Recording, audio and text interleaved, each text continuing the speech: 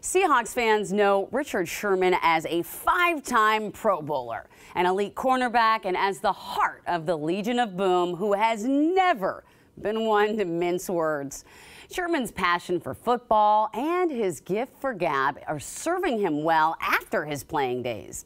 He has a successful podcast right now, and he just kicked off his second season as a member of Prime Video's Thursday night football broadcast team. Our Terry Hollimon chatted with Sherman to learn about his turn to television. Richard Sherman, thank you for joining us here on New Day, man. Appreciate you spending some time with us. First and foremost, congratulations on another season on Thursday Night Football, man. It seems like this is something you were born to do. I appreciate that. That's what it feels like to me, too. You know, I loved my career playing football in the National Football League, playing it in college. You know, that was the childhood dream. But I feel like I'm going to make such an impact in this space. I'm enjoying it.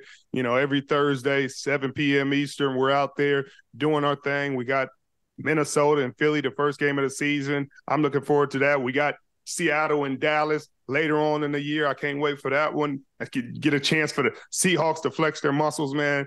I'm having a blast. Yeah. Like I said, we're going to talk about that a little later on as well. But you spoke about the, going from college football to professional football to now being a multimedia guy. How are you adjusting to TV life? Is there anything that's been surprising to you about that?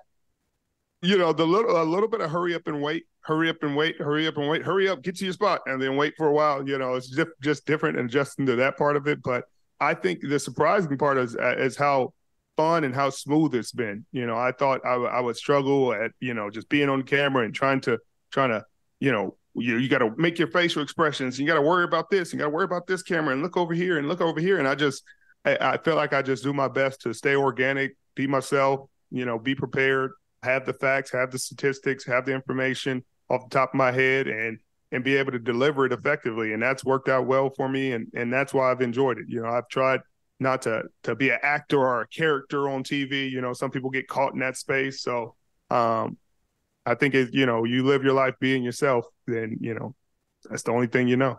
Yeah, that's why I said I thought you were a natural fit for this. The transition seems like it's been smooth and seamless. But at the other hand, live TV is no joke, man. You got to be on point. You got to have all your things in order.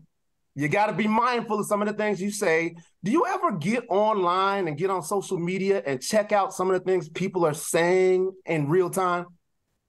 No. That's a toxic place.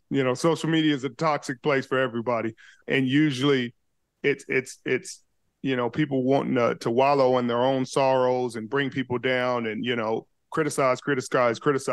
And it's rarely a space where you see people encourage one another and say, hey, man, that was a great job, great show. Unless you're saying something they want to hear. Hey, their team is the Seahawks, and you're saying the Seahawks are going to win the Super Bowl. Then they're like, yeah, good job. But then the other teams are like, hey, you suck. So you just can't fall into that trap, of reading the comments or reading all that, because it'll just mess with your spirit. I learned that in probably 2012 after the Tom Brady You Mad Bro thing. I was like, you see people with no profile picture saying some of the most hateful stuff you've ever seen in your life.